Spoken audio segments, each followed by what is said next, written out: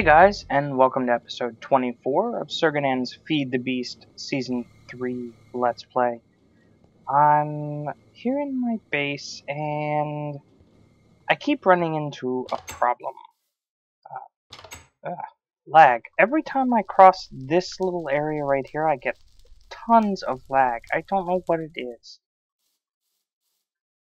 But over here, I moved my farm just a little bit over this direction, and that's because I want to use this little bit of land right here. So I have my ender seeds, and I also have my ender lilies. My golems can harvest my ender lilies, but they won't replant. So I want to take care of that. But first, what I actually want to do is take care of the ender seeds from magical crops. Now this will work with any magical crops. I'm just using ender seeds because that's what I have. So the first thing, see what I mean? Right there. Bunch of lag. So bear with the lag, sorry about that. So the first thing that I'm going to want to do is find a way to harvest the magical crops. Worst case, if I plant them by myself, then, and it auto harvests, my golems will pick them up and I can replant them. And that's kind of what I've been doing with the ender lilies. I did find a few more ender lilies in, I've been scrounging around in some dungeons trying to find some loot. So I did find more ender lily seeds. Nothing else really of major importance though. So what I'd like to do is just go with the basics. There's not a mod that'll help me take care of this. Not really. So, the basics, what would you use to automate collecting your crops? In vanilla Minecraft, normally you would use water. So that's what I'm going to do in this case. But I want it to be automated. So I'm going to make one more sticky piston. So there's a piston, and I should have some, some slime balls here. So I have two sticky pistons, and what I want to set up, I'm going to need a few more stone bricks.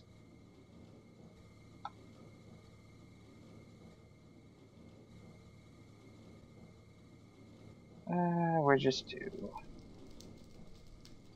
to make sure that I have a good amount. That should be okay. Let's go out here and set this up.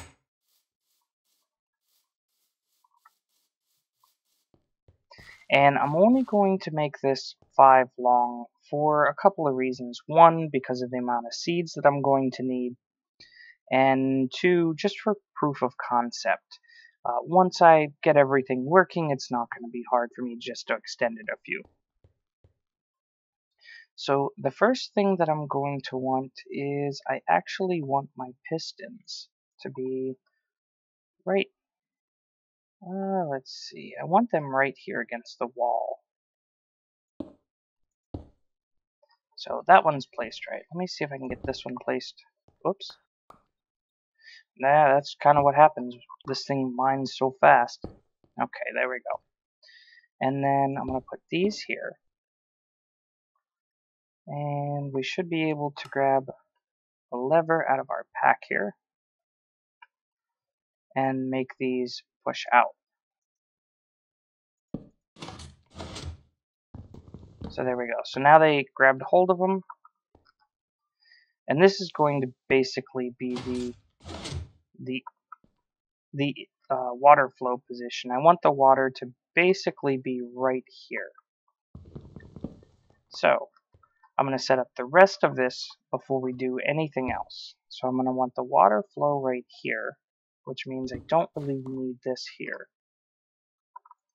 That was just really to keep my golems in anyway. And let's see. So the water blocks are going to be right here. And just for right now, let's go ahead and push those pistons back out. And I'm just going to use levers for right now. Oh, that pushed them both. That works. And so I'm going to need some way to contain the water here.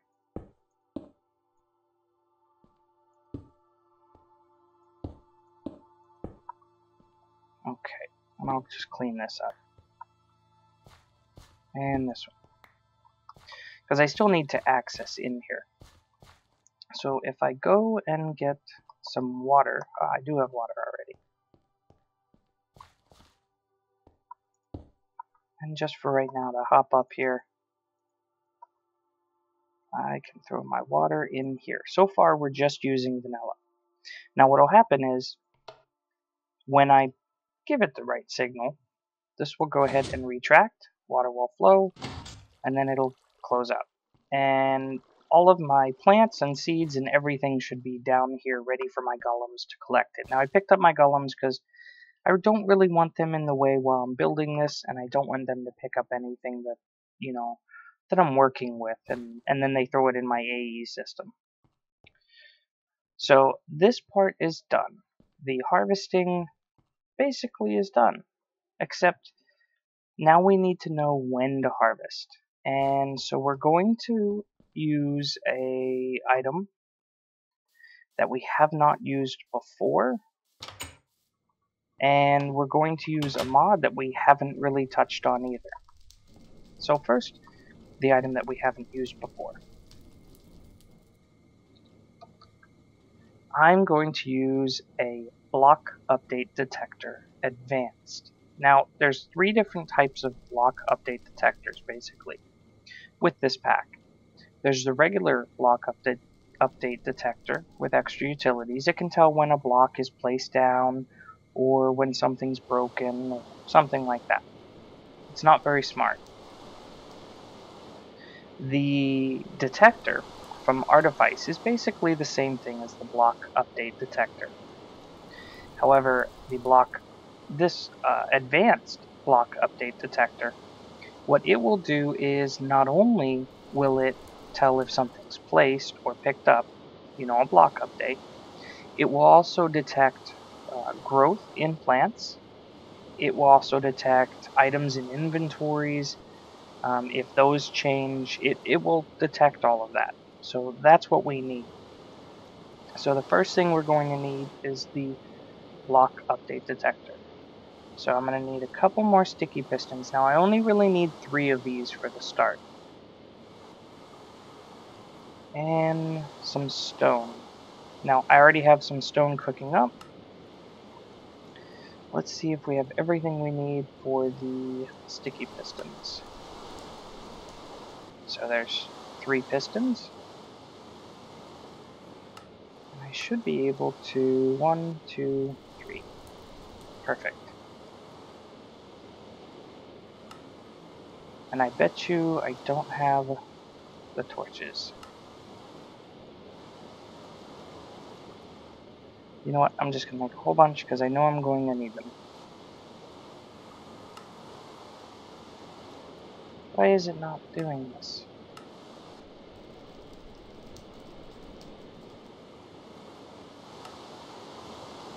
Let's try it manually. So we have our pistons. We'll do our redstone torches, a little bit of redstone, and we're going to need some stone. Here and here. And that'll get us our 3 update detectors. And we want the advanced version. And so we're going to need a little bit more stone and some redstone. Let's see if this works. No. Okay. But we need blocks of redstone. Luckily I have plenty of blocks. And some more stone.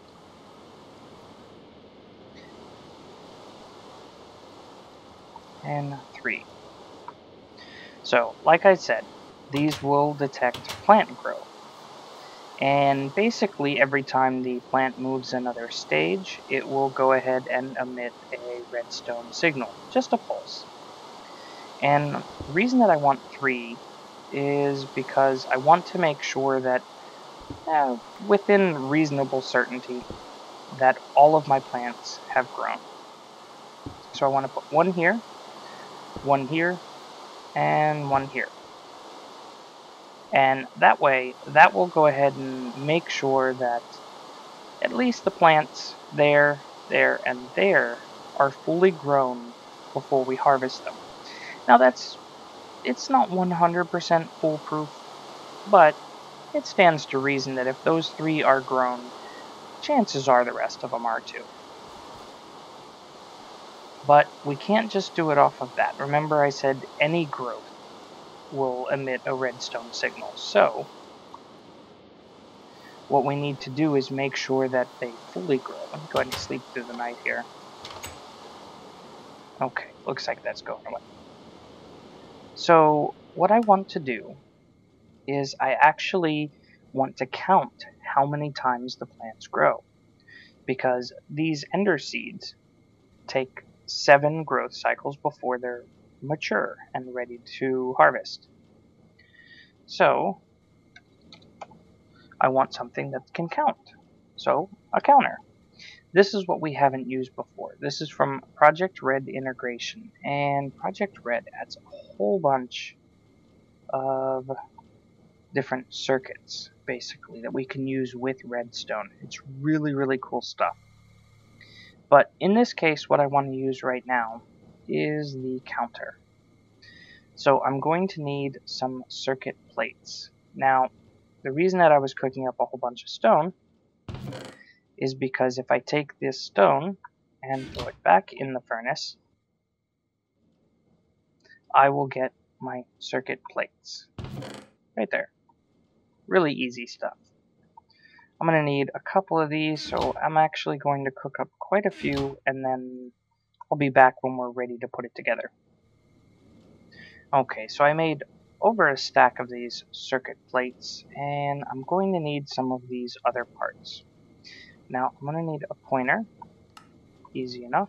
And let's go ahead and make 3 of those, because I know I'm going to need 3 counters. I'm going to need some conductive plate, which is just the circuit plate and redstone. So let's go ahead and we'll just get a handful of them. I know we're going to use them in the future. And then these cathodes, which is just the circuit plate plus the redstone torch. And that's why I made a whole bunch of redstone torches. And we'll get a whole bunch of these. We'll say 12. So let's go ahead and make a counter, 3 of them. And I'm also going to need some redstone. And I'm going to go ahead and grab this red alloy wire. Grab half a stack of redstone. And if I go out here, and I actually want to, I can just hop over this one. I want to come over here. And let's place a block here, here, and here. Now, these update detectors, you have to put redstone down. You can't use this red alloy wire right next to them because, watch, I'll show you. Every time this pulses, it counts as an update. So this is constantly thinking that there's an update, which really doesn't help us, because we need to be able to count the times that there actually is an update. So we'll go ahead and put 1 piece of redstone, and then from there, what we can do is go ahead and throw these down here. 1, 2, 3. Now we can go ahead and put these counters down. And I'm going to throw 1 there, 1 here, and 1 here. Now, they're not really facing the right way. Actually, this one is, that one is, well, I guess they are. Nope, that one's not facing the right way. So I can pick it up and re-angle it, or there's one other item that goes with this mod that we don't have. And it's a tool used for these basically these circuits, and that is a screwdriver. Now, we already have the rotary craft screwdriver, but we need this Project Red Core screwdriver. Not hard to make. Just 2 lapis and a few iron. And if we go back out here, I just want to position this so that that's the negative input, output, positive. I want the positive input, so that way every time this detects an update, it's going to add positively to the counter. And what we can do is if we just right click on this, you can see it has a maximum that it'll go to, an increment every time it receives a pulse, how many it counts up, and the state that it's at right now. So what I want to set this to is actually the maximum to 8, because I said that it takes 7 for it to fully grow, but remember, planting it counts as 1 too. So we want to set these all to 8 maximum,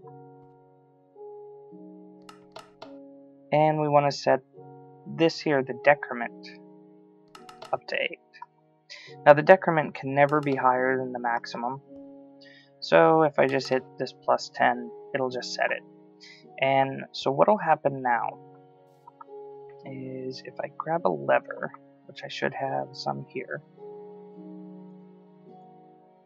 I can actually tell this here on the negative side. Just throw one piece down here, and there you go. We reset it back to 0. And I'm not going to do it with levers, but eventually I will use something for that. You know what? This tree is just getting in the way.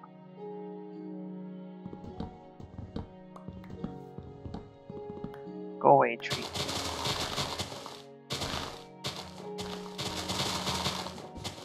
No more tree. So, one more,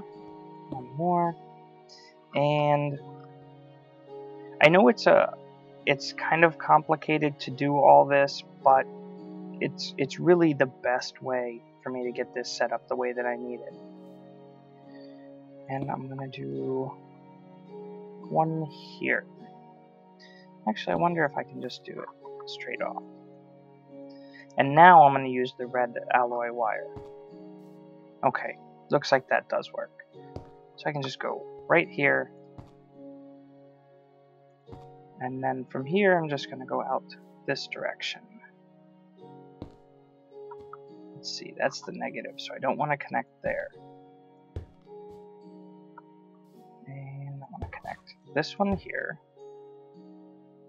and this one here. There we go. So now they're basically converging on this block here. I might end up moving this setup, making a little more compact later off camera, but for right now I just want to get the concept down.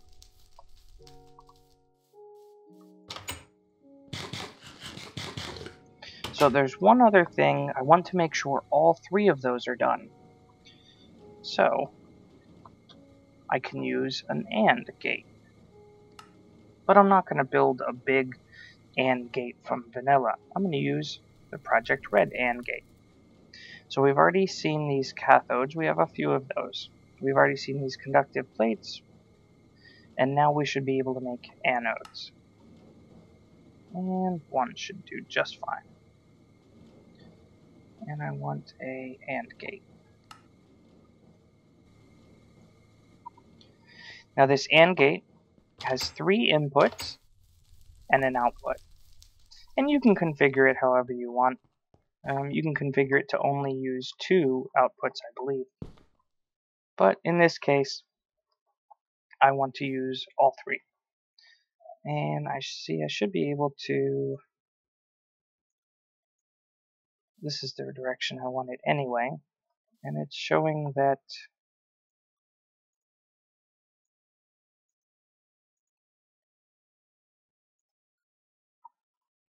Let's see, we should be able to hook right here, yeah, and just go out this way.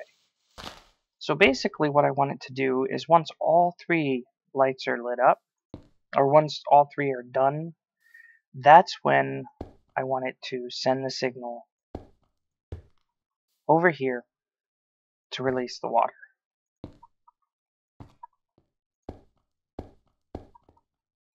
And we'll just go, I don't think, yeah, can't connect there. You know what, I'm just going to break this one. Instead of going all the way around, just put a block there.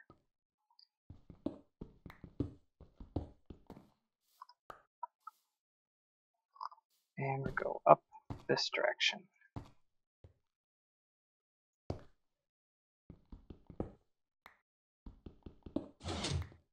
But see, it's still turned off. So now the water is flowing. And now once they got all of the block updates, everything turned on, and the AND gate let its signal go. You know what? I don't even need that there. Let me do this. If I pull out my saw, where's my saw? I wonder if it's in my system.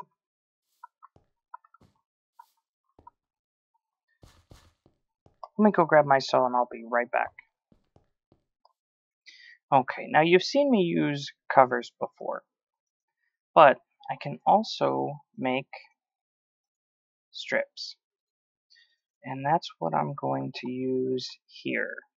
Now both covers and strips will prevent these cables from connecting. Watch. If I put one right here, see how they connect? But if I put a strip right here, that actually stops them from connecting.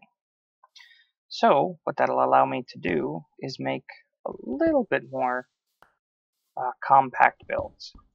Because now I don't need to go all the way around this here, and around this corner. I can just go right here.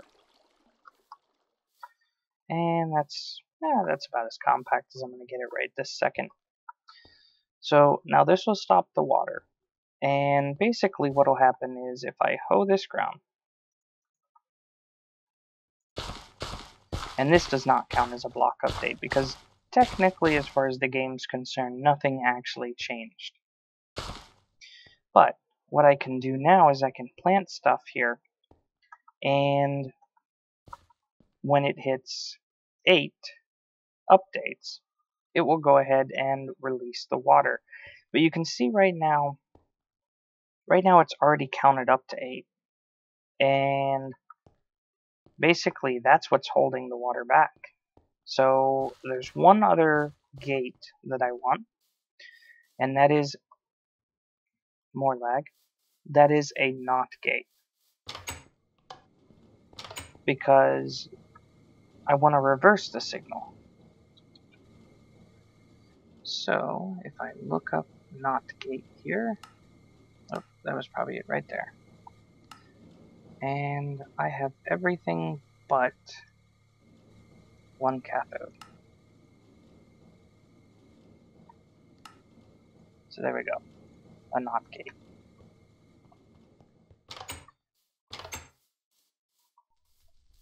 And if we set this up inline, basically what this says is when the signal is not on, emit a redstone signal. And when the signal is on, don't emit a redstone signal. And I'm going to put this, I actually want to put this right here.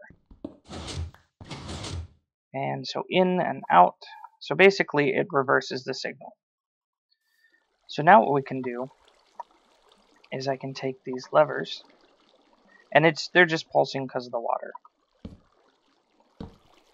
And I want to reset them completely. Oh, that's not good. I wonder if that was because of the water. Or it might be me jumping on it. So now, this will hold the water back until these are grown. So, proof of concept. Let's go ahead and plant some plants. And what this should do... I might have to put another water source block down here. Yeah, let me just go ahead and pick up one of these, because I have 2 source blocks in here. I really only need 1. Let's put it right here.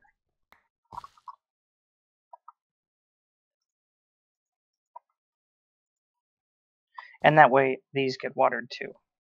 Now, if we come over here to our counters, we should see that these are in state 1. That means it's done 1 increment, and that's just because I planted the plants. So I'm going to give this a little bit of time, refill this here, and wait for these to count up a few, and I'll show you what I mean by the different stages. Now you can see a few of these have already grown. And this one knows that this is fully grown because it's at state 8 and emitting a redstone signal. So it knows that one is fully grown. This one here has only went through to stage 5, and then this one here is only on stage 2. Now remember, 1 stage is planting it. The rest are growth. Now I went and replaced these with covers just because I figured this one, the reason that it's probably not growing as quickly is because of the light level. So hopefully those covers should take care of that. I just heard another tick. Yeah, see, this one just went up another stage. Now visually you can't see it, but these update detectors, the advanced ones, they can detect it. And it's just like wheat. Wheat will go up to 8 as well. So that'll take care of harvesting when it, when all 3, at least these 3 grow.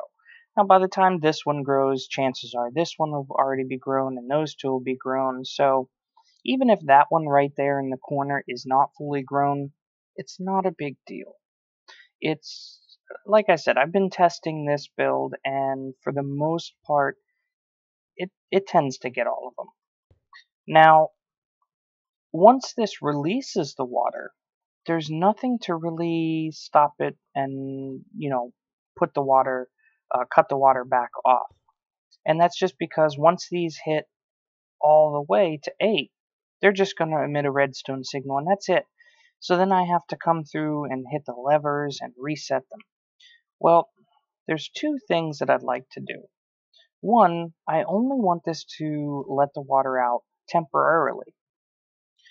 And if it has a redstone signal constant, it's not really going to do it temporarily. It's going to let the water out, and that's it. So there's another thing that we can do. Go ahead and run inside here.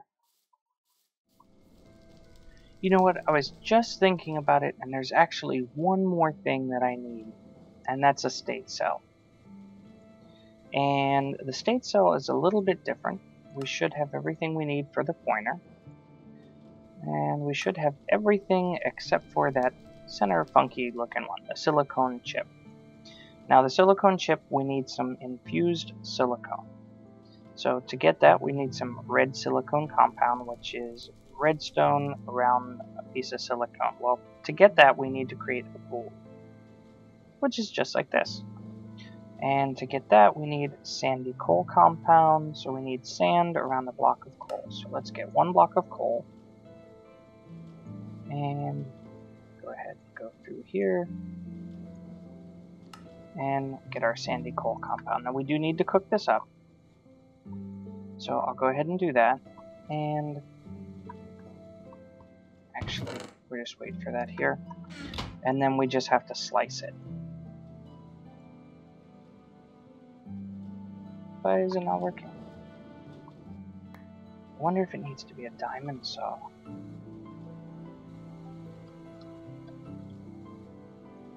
Let's see, we might have to use some diamonds here. Looks like it does have to be a diamond saw.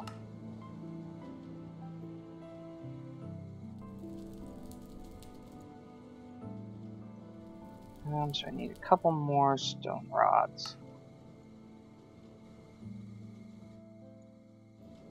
And the reason that I'm going through this way is so I don't have to re-look it up. So we have our diamond saw. And that's fine. I can just have this one in my system as backup. And we want to cut this up here, and that'll get us 8. So more than we need. And I just need one of them, surrounded by redstone, to get the silicone compound. And then if I cook this up, then it'll get me the red silicone chip that I need. The infused silicone. And so now we should be able to take that there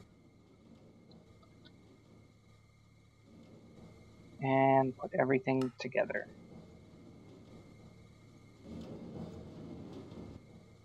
To make our state cell. Okay. Now I'm going to use these two together, the state cell and the timer. Let me just make sure that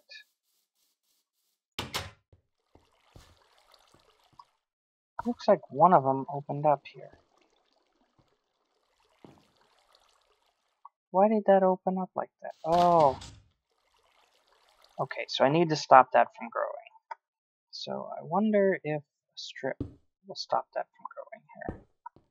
Not good. It just knocked down half my plants. Well, at least we get proof of concept. That worked. I got a couple of essence there. Well, we'll let this other row finish. And that should stop this moss from growing down. So what I want to do now is right here, I want to put my state cell. Now, what the state cell will do is with an input and an output here. Yeah, I kind of want this a little differently. Let me go grab a little bit more of this red alloy wire, and I'm going to move this over 1. Actually, before I even do that, let me just pick up my water. Okay, I'm going to go grab some red alloy wire, and I'll be right back. Okay, so I moved this over 1, just so this connects nicely. And what this will do, what the state cell will do, is if I set the interval, the timer, for 2 seconds, when this receives a redstone signal on the input, it will go ahead and output a signal for 2 seconds, and then it will reach this output that'll only be a pulse. And that's exactly what I wanted to do. So what I need to do is make sure that this does not connect here. And now I want to go from this output, and I don't want it to connect there either. I'm probably going to need a couple more of these strips. Okay, I think I got it, but I'm probably going to need a couple more of these covers. And I'm just connecting them up this way. So that way, basically, when this hits this little post after the 2 seconds, it will shut off the water and then send a pulse. This way, going into the negative and basically resetting the counters. And by using covers, I'm able to go over my existing wire without messing with it and just going right down into the negative. So it might look a little funky, and I understand that this is a complicated build. So if you have to watch the video a couple times if you're following along, I'm sorry about that, but this is really, with this version of Horizons, is the only way that I can get it. So I'm going to let, looks like just these 2 are left. What are we looking at? So this one still has 2 more to go. This one just has 1 right there. So let's give this a little bit of time. I'm going to go ahead and record, but wait for it. And I'll show you what happens when all of them are done growing. So as you can see, All of them have grown except for this center one, and it's on stage 7. So as soon as it hits stage 8, it should grow its flower and be ready to go. What I'm going to do is I'm actually going to fly. And this is just for demonstration purposes. And once that one grows, we should see this last redstone signal turn on. That's going to go ahead and go into the state cell here, which is going to emit a redstone signal into the NOT gate, releasing the water, but only for 2 seconds. After that 2 seconds is up, it's going to close off the water, and then what it'll do then is it'll put a redstone pulse going this direction, which will reset all 3 counters.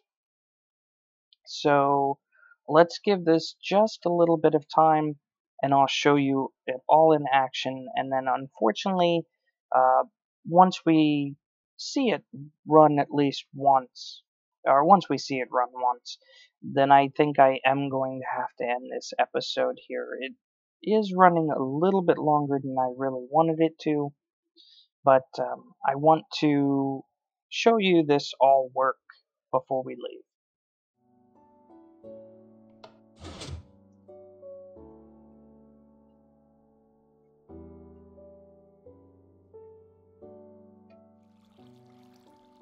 Okay, looks like it did everything it was supposed to do. For some reason this didn't work. Why isn't this working?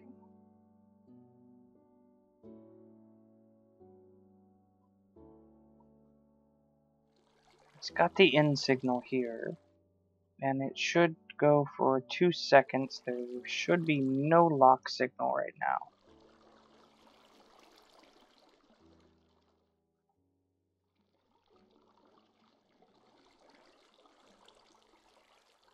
Well, between this episode and next, I'll go ahead and figure out what's going on with this state cell. It should have went and let the signal through just like it did, and then started counting. So I'm going to find out what's going on, and then also next episode what we're doing is we'll start working on automatically replanting. I hope you guys enjoyed, and with that, I will see you guys later.